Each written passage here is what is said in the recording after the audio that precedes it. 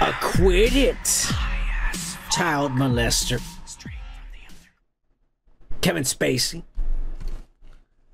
Almost, sort of, broke down as he talked about his financial woes he faces after facing all these sexual molestation trials and not having a job where he earns millions of dollars and living a homosexual type of lifestyle that is, quite frankly, very expensive.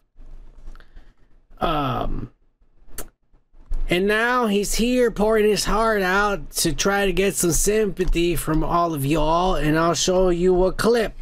Here we go. Are you facing bankruptcy?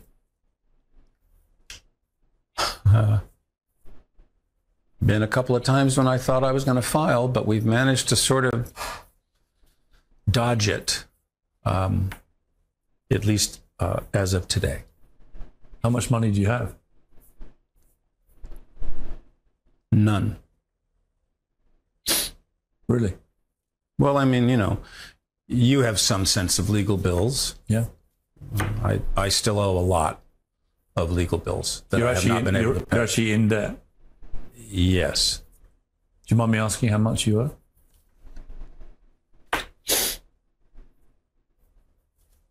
It's considerable.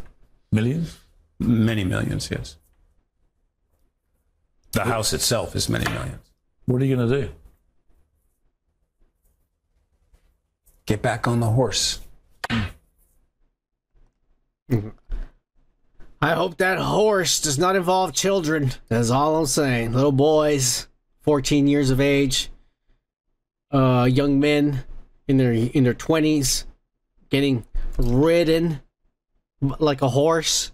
I hope none of that kind of shit is involved without consent. If it's consensual and he gets it on tape that they said they asked for it, then what are you gonna do? What are you gonna do?